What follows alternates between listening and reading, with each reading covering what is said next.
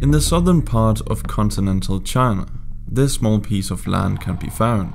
This territory, consisting of several islands and a peninsula, may seem insignificant at first. However, don't be fooled by its size, because this territory houses the third largest population of billionaires and the absolute largest concentration of ultra-high net worth individuals of any place in the world. Its financial significance rivals that of New York City, Beijing, and London, and is one of the most important economic capitals of Asia.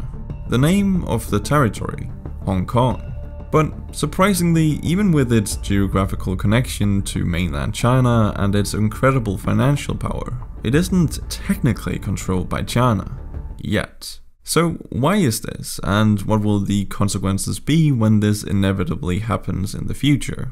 Well, Hong Kong's current situation can be traced all the way back to the mid-1800s, when the British Empire first laid its hands on this piece of land. Back then, Great Britain had claimed Hong Kong as a spoil of war following the First Opium War in 1841. This war was fought on grounds of British merchants growing and distributing incredible quantities of opium to the Chinese people in an attempt to circumvent the growing trade imbalance between the British Empire and the Chinese Qing dynasty. Far East luxury goods such as silk, tea, and porcelain were in high demand in the West, but as English silver began to dry up, which was the only payment method the Chinese accepted, the Brits had to find a solution. So the British traders and merchants got large numbers of the Chinese population addicted to opium, which instantly created an incredible demand for this goods and, more importantly, immense market power for the Brits. But eventually the Qing dynasty caught on to this, as they had a growing population addicted to opium. So they declared war on the British Empire. To make a long story short, the British Empire won and Hong Kong ceded to Britain. It stayed this way throughout most of the 18th and 19th century, except for a brief Japanese occupation during World War II from 1941 to 1945. But all this changed in 1997.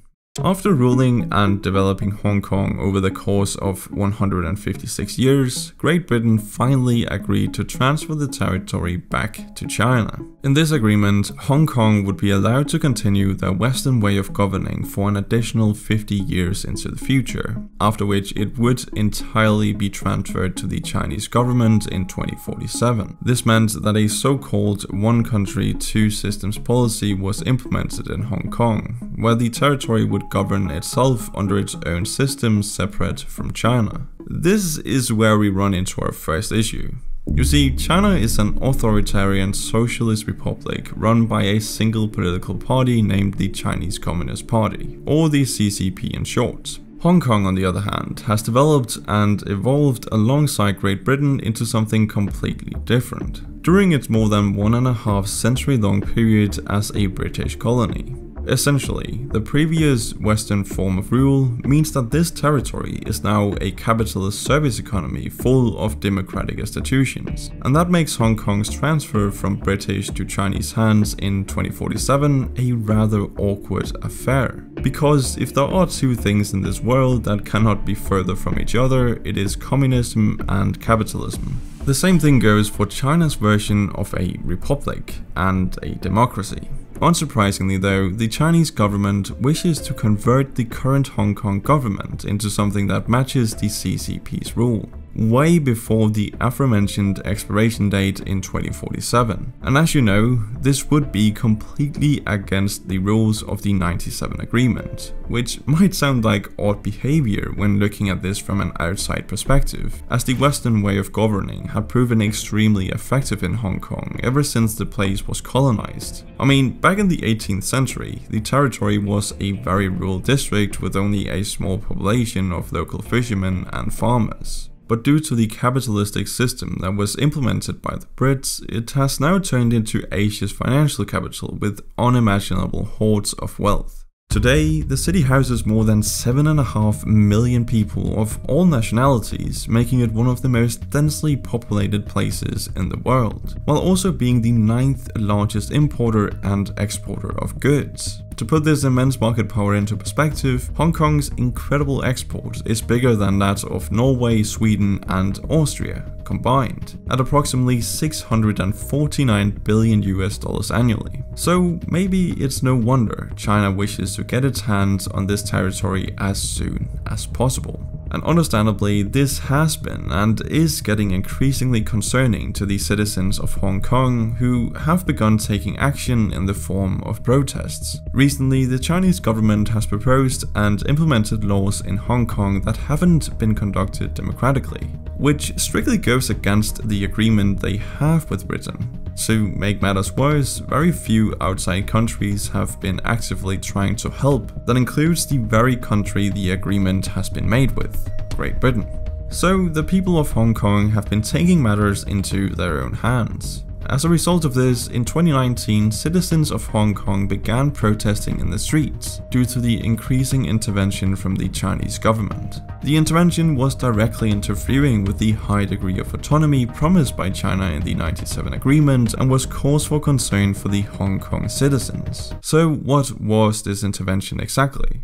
Well, to be specific, the government had proposed a law that meant that the court system of mainland China would be able to implement any trials in Hong Kong, as well as enable extraditions of any potential criminals. This was concerning for Hong Kong citizens, since China isn't exactly known for having fair and unbiased criminal trials. Even worse is the fact that this would create an opening for the Chinese government to arrest and punish any political dissidents in Hong Kong, significantly harming the freedom of speech within the city.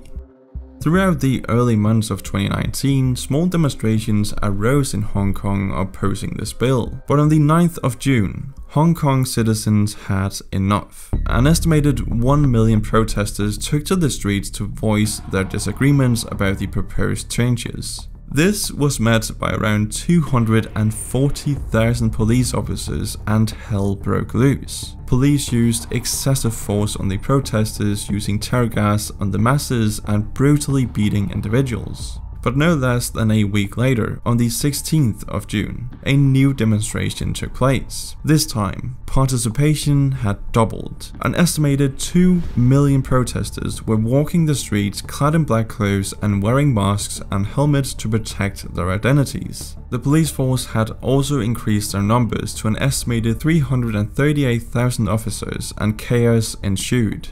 Due to the protests being met by police brutality, the protesters themselves began retaliating. This created a vicious circle, which led to more police brutality and even the implementation of anti-riot police and a special tactical squad, which were responsible for the worst violence. Many citizens were arrested during the protests, and a sample drawn by Amnesty International revealed that 85% of the arrested people were hospitalized following severe beatings by the police while in custody. Some protesters even lost their lives fighting for the freedom of their city. In the end, the extradition bill that originally led to the demonstrations was withdrawn.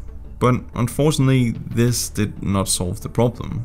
You see, the size of the demonstration, which included over 1/4 of Hong Kong's entire population, put a virtual stop to the city's economy for a short while. This created a very tough dilemma for the people of Hong Kong.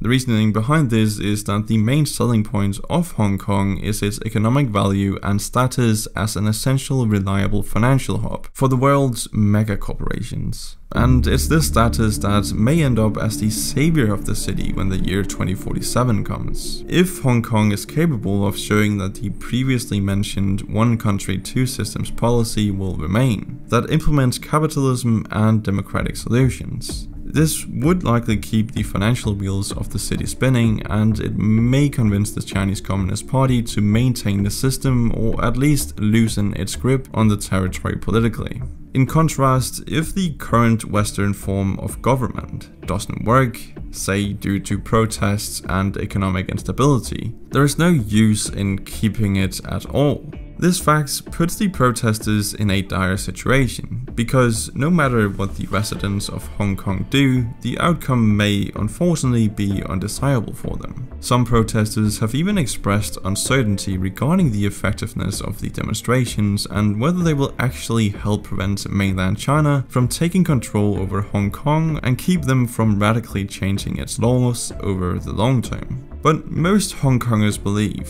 fighting and standing up for their rights is better than succumbing to the injustice the CCP has brought them. And this belief has had its effects on Hong Kong's economy both during and after the protests. In fact, the territory slipped into an economic recession for the first time in a decade in the second and third quarters of 2019 following the protests. Overall spending declined and sales decreased drastically. Tourism fell by 40% when compared to the previous year, and unemployment increased from just 0.1% to 3.2% over the span of just 3 months. But perhaps most disastrous is the effect the demonstrations have had on Hong Kong property. You see, real estate is one of the city's main economic drivers, and it has taken a huge hit in the period following the disturbances. The lucrative business of land premiums has accounted for almost a quarter of Hong Kong's revenue in the fiscal year of 2019 to 2020. This corresponds to an enormous 141.7 billion Hong Kong dollars, showing just how vital a source of income this really is. But the reason for real estate accounting for such a large portion of Hong Kong's revenue is because the land is highly sought after for foreign and Chinese investors, which is by design, as Hong Kong significantly limits the amount of land they sell for leases.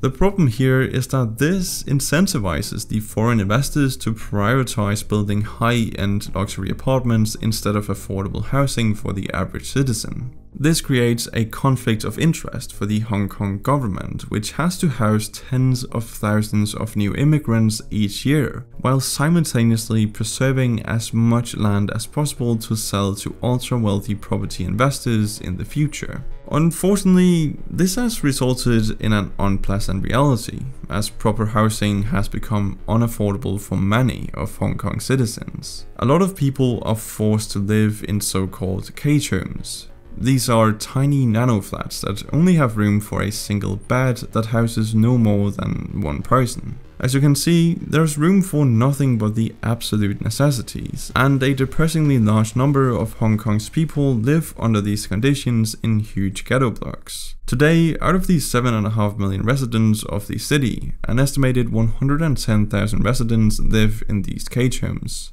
But these aren't the only consequences Hong Kong may face in the future. Due to the political and economic uncertainties, many foreign companies are considering moving their firms to other Asian financial capitals, such as Singapore and Tokyo. If this becomes a reality, it will cripple the economic significance of Hong Kong substantially. Chances are many reforms, such as the light regulation and the low tax rate in Hong Kong, will be changed drastically to better reflect the current Chinese system. In reality, it seems like a dire lose-lose situation for the Hong Kong residents. But in a time where political and economic uncertainty is increasingly becoming a part of everyday life for Hong Kongers, the citizens stand up for their rights and do their best to defeat injustice.